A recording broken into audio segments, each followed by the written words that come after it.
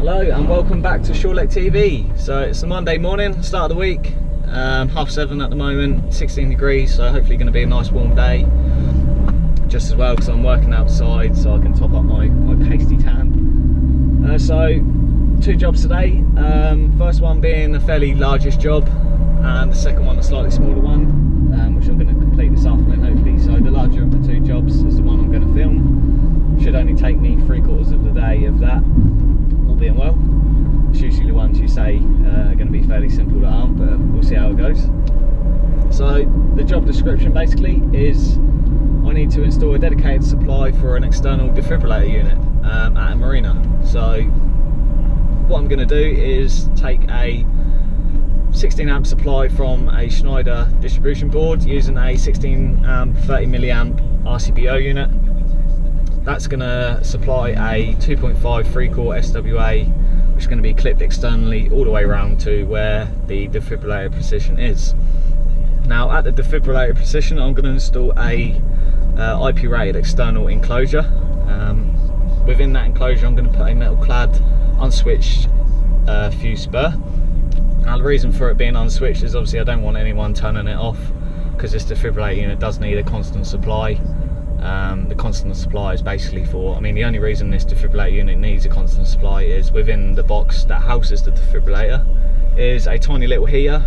This little heater kicks in anytime the temperature drops below 8 degrees, so it does need a constant supply, because if the defibrillator is at less than 8 degrees it's not ideal, so we don't want anyone being able to turn it off. Now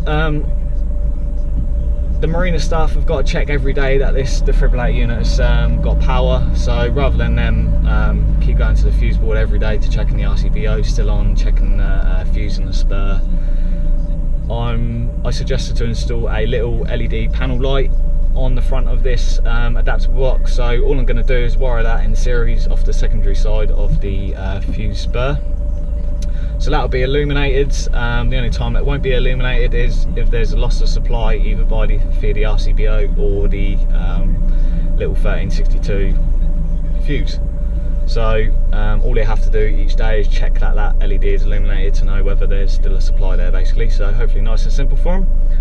So yeah, basically I'm just going to show you the full install of that today, and I shall see you on site. So see you shortly, guys.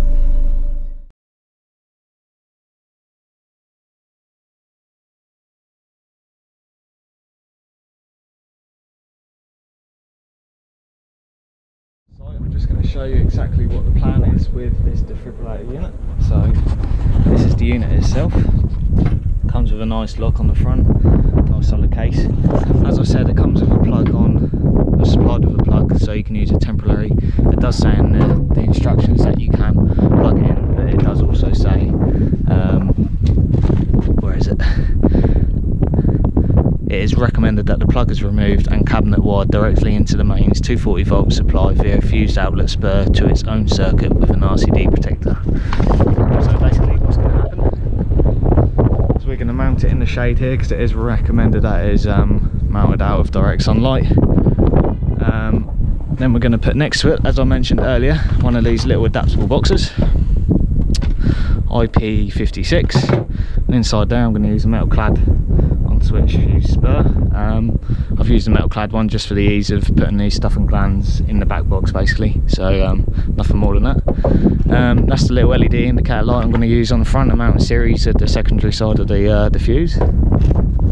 So that's going to be somewhere there. Then we're going to run up along the top there with our black SWA all the way along there, through the wall there.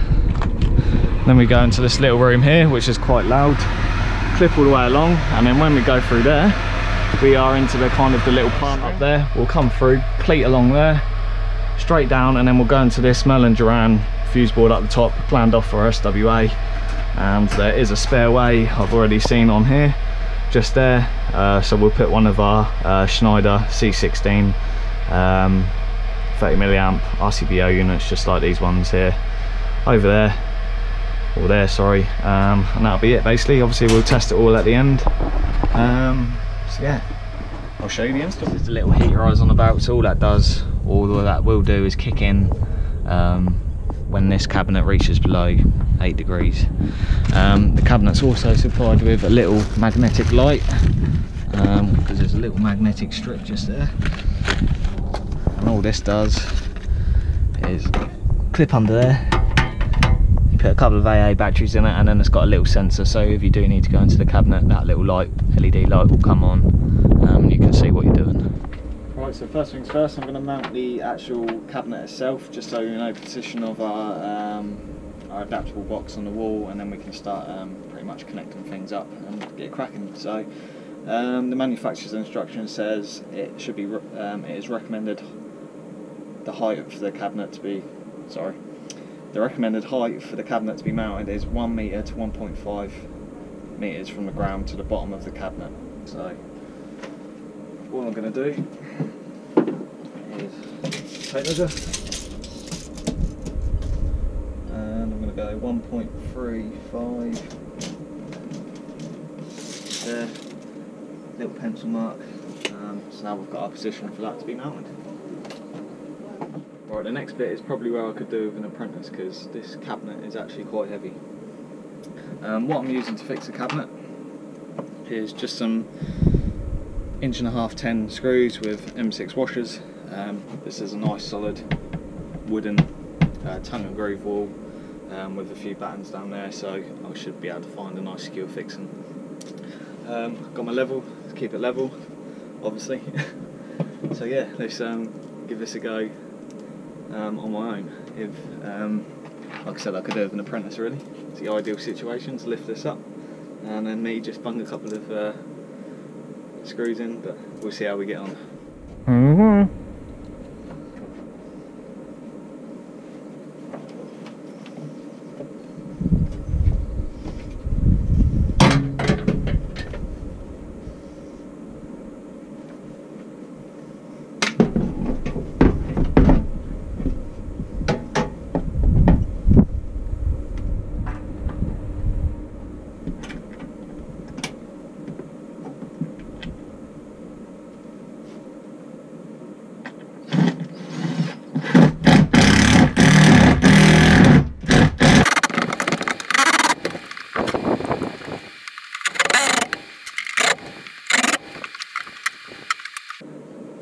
Alright, so 2 screws in, not too hard in the end, 2 more to go and then we're done.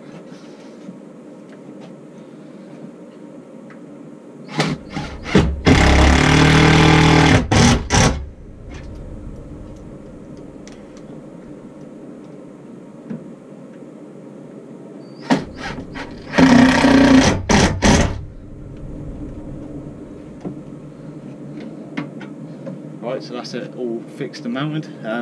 It is quite solid on there. I'd probably happily hang on that, but I'm not going to, just in case. So yeah, that's that up. Right, so next part of the task is obviously unwrap this, and what I'm going to do is mount this in line with the top of the unit up there, because that's going to be the most aesthetic, I believe. I'm going to put a stuffing gland in the bottom here for this flexible to come up into. That'll be clipped to the cladding. And then what I'm going to do is bring my SWA into the top of this box. Normally I wouldn't bring it into the top, I'd bring it into the bottom, but because this is actually sheltered above here, I'm not overly concerned about the water ingress at the top, but yeah, that's the way I'm going to go, so straight up and then clip along.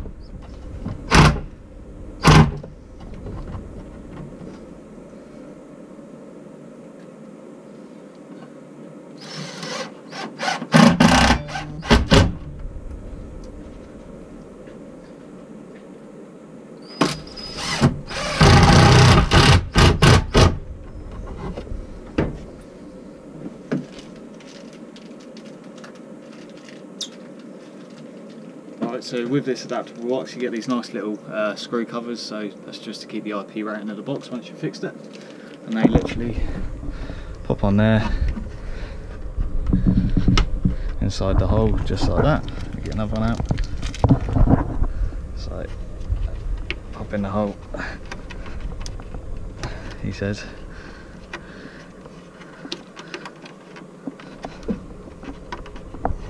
That one's being a pain. I'll do that one in a minute.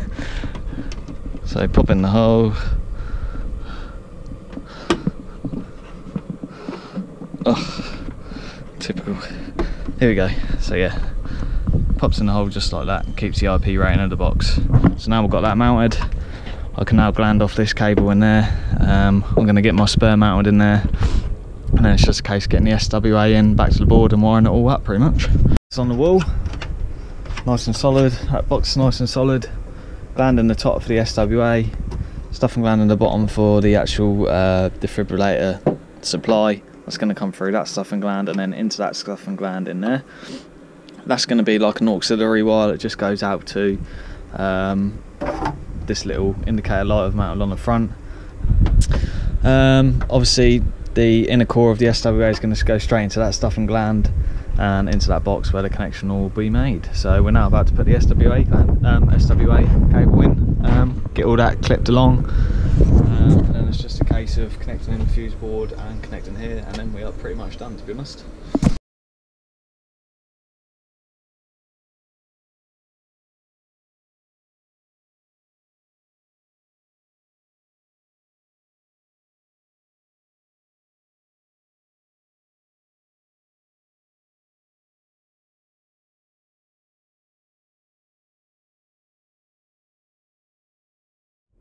Right, so all sorted connecting this end, just show you exactly what I've done. So like I mentioned at the start of the video, we've got the defibrillator cable coming in through that stuff and gland just down there. That goes into the unswitched fuse spur, into the secondary side. So that is the fuse side. Along with the defibrillator cable, I've actually put the live and neutral for the indicator light. That comes up and goes into the secondary side as well. So obviously if there's a loss of power, that light will no longer be letting the people know the power has been lost. SWA glanded all off, glanded at the top. Waterproof gland, that comes down into the stuff and gland, and that's connected straight into the primary side of that spur. Just a note to add, I only had 5 core cable to do this in. So what I've done is cut off the other cores at this end, but what I've done this end is connected them spare cores into the earth terminal. That's obviously just to stop if there is a short circuit on that cable. We don't want them unused cores becoming live and unnoticed, so if there is a fault on that cable, it will take out any associated protection. Alright, so that's it for this end. Just going to go and connect the other end and then we're done. So I've got my cable round into the plant room, a kind of tiny little plant room. And I've taken the cover off this fuse board. Now ideally we'd like to obviously isolate this fuse board, safe isolation, have it completely dead, but in this situation that's not possible because a lot of the socket circuits are on here, housing servers, and they don't particularly want us to do that for now. Not too bad about doing this one because it's a fairly well, it's not particularly old, this board really, so it's fairly safe. And we're only going to be working up here and along to that fuse board, that spare breaker which is there, which we're going to swap out with a new one in a minute, and down to the neutral and earth block. So it's not too much involved, but obviously you just got to be very careful. We're obviously going to have to drill this while to put our SWA gland in, but what I'll do is I'll put like a dustpan under there to stop any sort of flying into the fuse board. So yeah, we're all covered there really. So we're just going to remove this old breaker and put our new Schneider RCBO into this fuse board.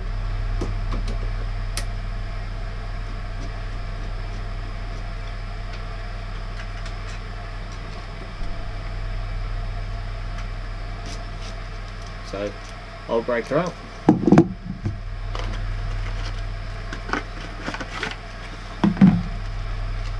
New RCBO ready to go in.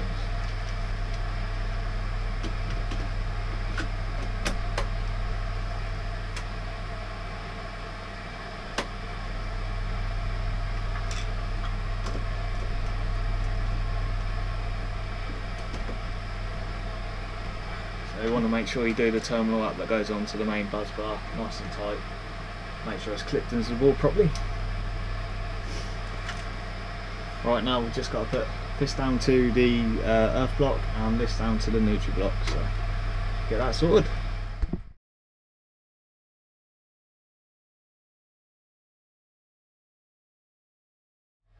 Right, so I'm now about to drill the hole in the top of this fuse board. So like I said, what I'm going to do is place this dustpan right under there.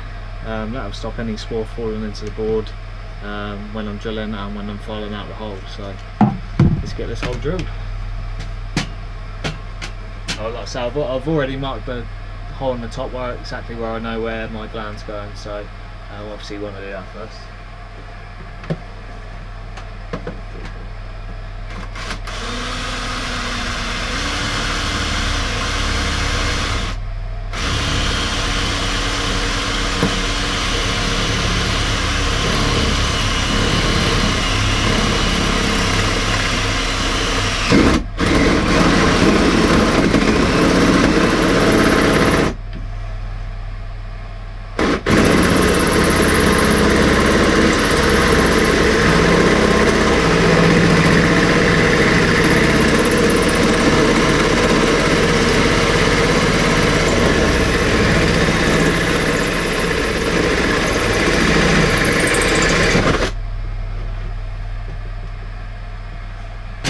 So another reason for putting this underneath as well is just to move any cables out of the way, so when you do come through with the drill you don't go straight into some cables and blow yourself up basically.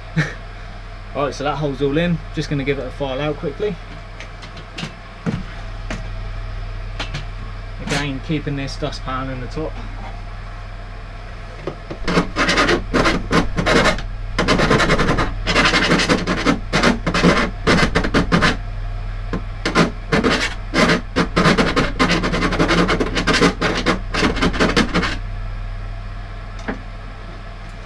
Once you've filed it out, keep the dustpan in place and brush away the swarf.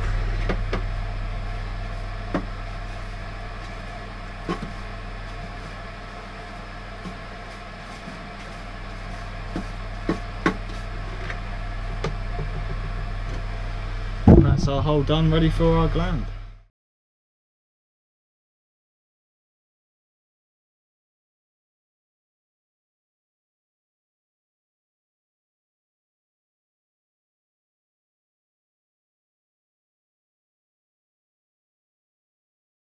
Done in here now, everything's all connected up.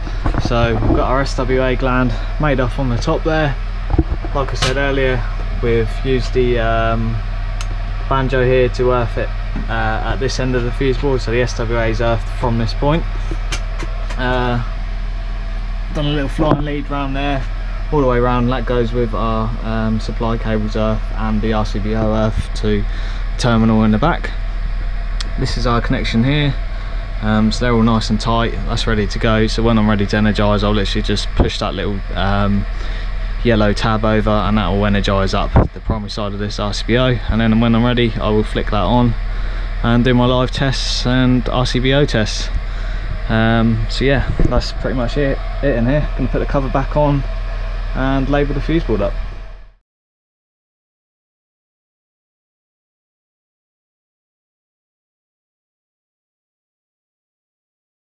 Right, so I'm now doing the last test. This is going to be the RCD test. Performed all the other tests, so installation resistance is all clear. Earth loop and R12 readings all good. So, like I said, just going to test this 30 milliamp RCBO. I'm going to use the auto function on the meter. So, one probe on the earth, one probe on the neutral, one probe on the live. Literally just press test and that will go through all the sequence, half times, 1 times, 5 times on both the waves.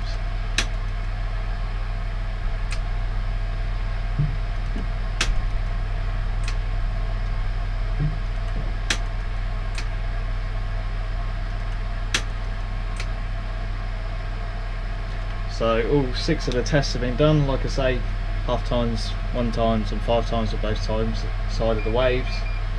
So 1 times reading is 28.5 milliseconds, plenty good enough. And 5 times reading is also 28.5 milliseconds, so it's also plenty good enough. So once you've actually done your tests, make sure the test button works.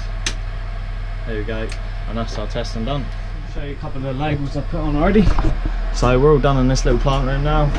There's our breaker, defibrillator. I've labelled that nicely back up, so that's quite clear to see. I've got it off at the moment because I'm just labelling up the other end.